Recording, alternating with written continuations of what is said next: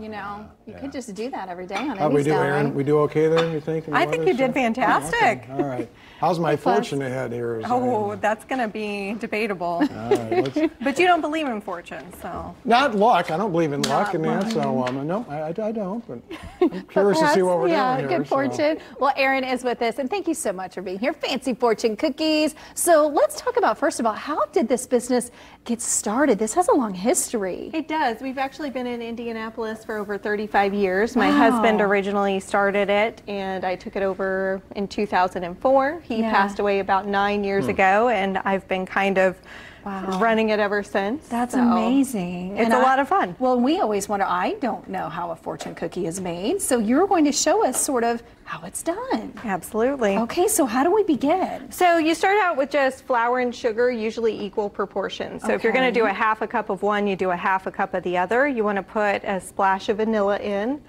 couple of egg whites, and you just going to want to mix it together really well until it becomes a nice paste. Yeah. I always add in a tablespoon of vegetable oil if I'm making them at home.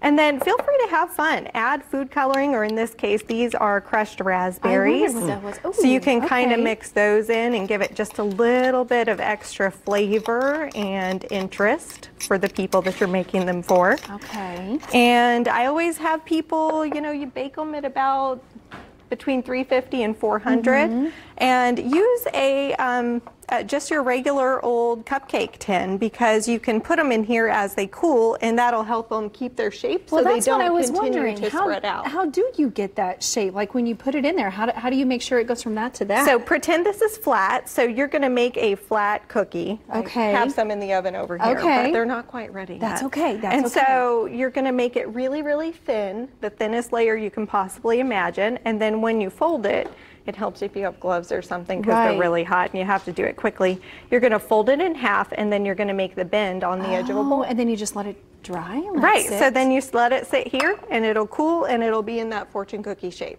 That's so interesting. So how do you get the fortune inside the cookie? So you would take your pieces of paper, cut them out, you'd write your fortunes on them, or even print them if you prefer.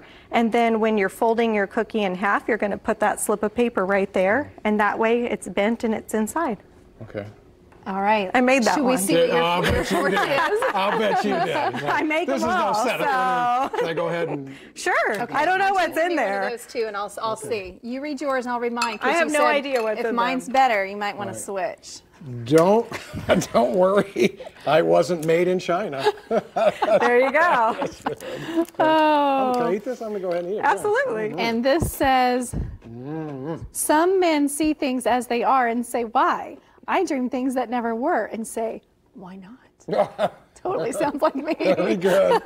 Very so good. with National Fortune Cookie Day coming up tomorrow, do you guys do anything big, anything different? I mean, this is your day. Well, so there's actually 2 National Fortune Cookie Days. So if you feel like this has been sprung on you and you haven't been able to get anything together and you don't really want to try making them on your own, then you've got September 13th as well. There you go. So we do lots of businesses. They'll do little special treats for people when they come into work. That's so great. But obviously, come see you guys. I mean, because we've got a picture here of all the different colors. But then if we come out here, I mean, look at the size of these things. Huge. Do you do events? I would imagine birthday parties. People could just come grab them if they want. How does that work? Absolutely. So we can make them custom to order, and if you give us a couple of days here locally, that's about all we need.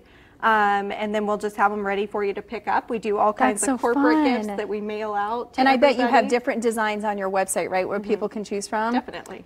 Well, Randy, this screams Indy style party right here. It tastes great. I'm glad you like it. It really does. I remember having them as a youngster, and it tastes just about the same as way back then. Yeah. Good. We try to use like a super old-fashioned recipe. Right. We don't. They're just You They're all succeeded then, natural, so, yeah. real Can't mess with vanilla. that. Well, Aaron, thank you so much. Of course, fancyfortunecookies.com, rather, is where you can find out more. Okay.